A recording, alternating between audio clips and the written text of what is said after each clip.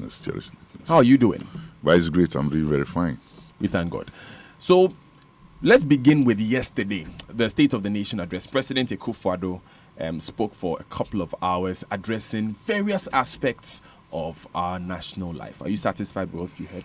I must admit, I've not consciously gone through his message because I was somewhere in the Volta region, and I came 3 a.m. If I can get that from my voice now.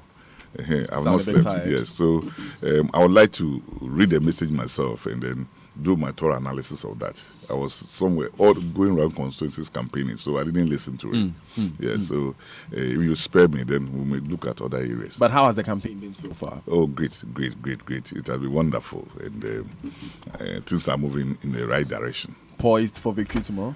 By His grace, I'm going to go through, and Professor Joshua Alabi will be announced as the flag bearer of the National Democratic Congress. It has been observed that the stack seem to be against the other 6 candidates in there, other than John Mahama. It looks like a lot of support has been seen. I was at the national election for executives, and I could see newly elected NDC executives dancing to the Mahama Bobole Bobo song.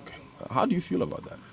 You see, sometimes the way you people present it, the day they announce the election, the newly elected people, you should have just simply watched out. Delegates can vote and they go. So you see that the cars that you saw in the morning, they were no more there. The buses, they come, they vote because they had accommodation for them for only 1 day. So they vote, then they leave. So a lot of the delegates left. But the room was still full. Who were those people there? Dancing the Bolibolo. So let's not deceive ourselves with crowd politics. Let's not. So who do you think was there? Oh, they were just, what do you call it, people who have been asked to go inside to sing and dance and to portray as if everybody supports one candidate. Because like I'm telling you, you should have done your this thing. You would have realized that the buses that brought people from the north, the buses are no more there. From Ashanti, the buses are no more there. Even Greater Accra, I voted. I was in there. You follow? A lot of people. So the main delegates left. And then the room was just full of some people, buzzed from people who cracked politics. Then they started singing Boboli Bobo. That's this thing. But we are not going to go into our next election with a campaign message called Boboli Bobo. You see? We have to go with a message, a real message. So my concern and what I was asking was specifically the national executives themselves who were dancing to the song. But there are a number of issues, and we know we have you for just. No, anytime they play the song in my house, I dance. Okay. It's a song, Boboli Bobo. I dance. Okay. So there's no problem when. No. Anytime they play the song, my radio, I dance.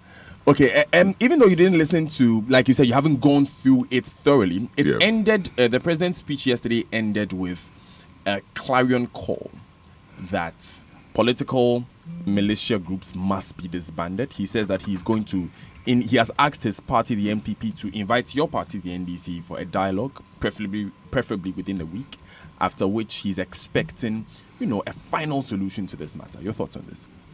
Oh, I think that he took that from me. He took that from me because about 10 days ago, I was on an interview at UTV, and they asked me about this, what do you call it, the party security there. And I told them plain, it's clear when you can go and check from UTV, the records are there. I said, when I become the flag bearer, I'm going to engage now the Adodankwa Akufo-Addo one-on-one as leaders of the party for us to discuss and make sure that we put this team behind us. So I believe that he heard, and he has also kept it in the way in his speech. Because I said that about 2 weeks ago, I think so, UTV, it is there. Yeah. So it's when you ask me this question, I will only tell you that he's just re-echoing what I said. Yeah. So Mr. Ofusu-Ampofo, your national chairman, has said that tomorrow during the election, he does not expect to see any group coming to keep security or protect the ballot for any candidate. Are you going by that yourself? That is the right thing to do. We should leave this to the national security. We have national security. We should leave it for them. So I think I agree with him, and that's the right thing to do. But even now, I see you entering with a number of aides. Are you not working with your personal security? No. We just came from the Volta region. And so my house, these are my campaign team, right? We landed from the voter region around 3-4 a.m. today. And they told me our program at Doom TV this morning. Yeah. So they didn't even go home. So they slept in my house. So you don't have any So personal this is not a military wing. So you don't have any personal security. You don't have any group of men who work with you and guard you. No. I have my campaign team. So if you attempt to slap me, they'll also protect me. If you attempt to slap them, I also protect them. Okay. So what you if I attempt to slap you down now, your man standing here will protect you. Well, I don't know if he's tall enough to protect me against you, but he will try. Well then. Okay, so let's talk finally about tomorrow. Yeah. And how ready you are as a candidate and how ready your team is for victory. Yeah, I've gone around the whole country and I've given my message of hope. And I'm very confident tomorrow Joshua Alabi will be made as the flag bearer because my message of hope is quite very simple. I've assured delegates that if you vote for me, when you vote for me, this is what I'm also going to do for you. I've told them it is not enough for somebody to tell you, vote for me, I can win, and the person leaves. The person must say, vote for me, I can win, and I also work with you to transform your lives. And I've given my message. I told them that with Professor Joshua presidency, the grassroots will be in the center of governance, and I will consult them in appointments. That is one. I told them they were very happy with that. I assured them that every constituency will be given a decent party office under the leadership of Professor Joshua Alabi. I told them that they brought that in. In fact, I started saying this last year, and some members of our party through the Facebook and WhatsApp insulting me all over. Today, their candidate is giving the same promise. So I'm happy, I'm pushing them. When you want to lead people, right, you need to promise them so that they can judge you. You don't say, vote for me, I can win, and you go. There's no yardstick to judge you. So I give, right? So I say party office. I also said, we'll just make sure that every constituency gets a bank account where we put in an amount as fixed deposit, where the executive will using the interest to run the constituency. They brought that in, and that's very good.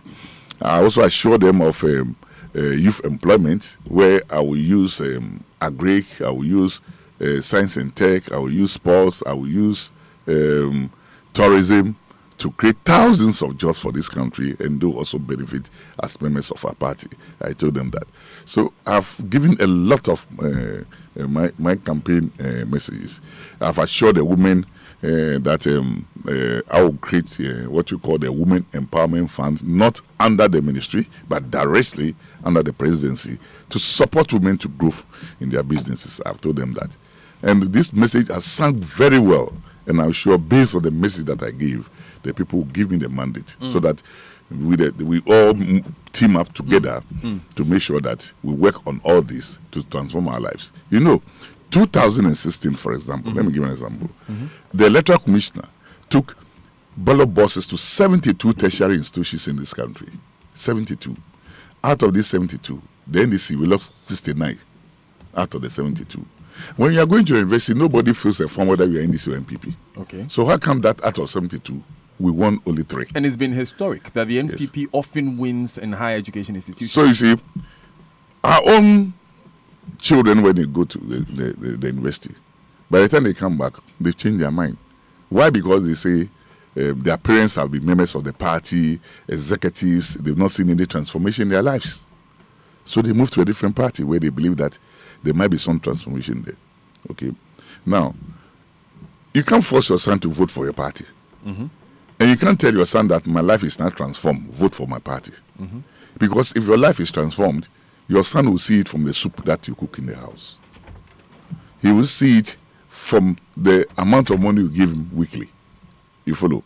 So what I'm saying is that I am going to work with them so that we come out with we work on my policies, which will end up in transforming our lives for our children to see. And when they see, then they'll come back to the NDC. And this is why I want to lead the National Democratic Congress. Are you suggesting then that the NDC has not been able to transform the lives of even their members in the past administrations?